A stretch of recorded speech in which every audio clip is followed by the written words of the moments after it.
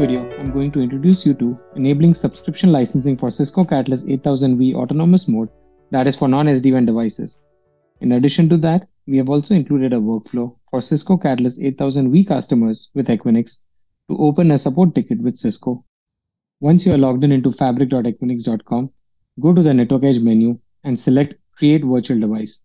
As you can see, we now have a new licensing model under the Catalyst 8000V standalone or autonomous mode offering.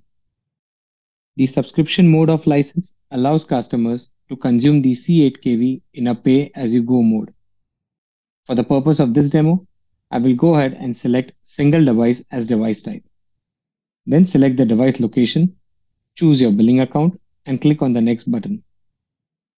You will now see subscription as new licensing option. Select subscription and then select the device resources, software package, and software version. I can choose between the different software package under the DNA licensing model.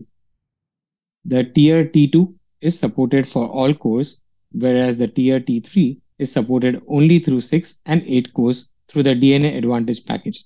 You can read more about the different bandwidth tiers from Learn More link. You will see the corresponding pricing change depending on the software package and the bandwidth tier of choice. Next, enter the device details and select the interfaces and add emails for receiving the device status notifications, and then select the term length. We will now add additional details such as add users, SSH RSA public keys, access control list templates, and additional internet bandwidth if any, and then click next. Now we'll review and accept the order terms, and then we can click Create Virtual Device. The device is now being provisioned. A Network Edge customer who has a Cisco Catalyst 8000V deployed with a subscription license may need to troubleshoot or diagnose a network issue with a Cisco device. To open a tag case with Cisco, you have a couple of options. You can click on the support option on the top right and choose Open a support case, and fill the required details and open a tag case with Cisco. Alternatively, you can navigate to Virtual Device Inventory and click on Open Cisco Tag Case under the device details. As part of opening the tag case workflow, you can enter your contact details, choose the tag location, and provide details pertaining to trouble ticket.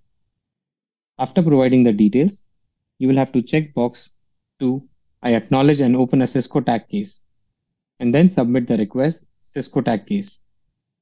You will receive an email notification from Cisco tag with the tag case number and the contact information of the tag engineer who will be working on your case.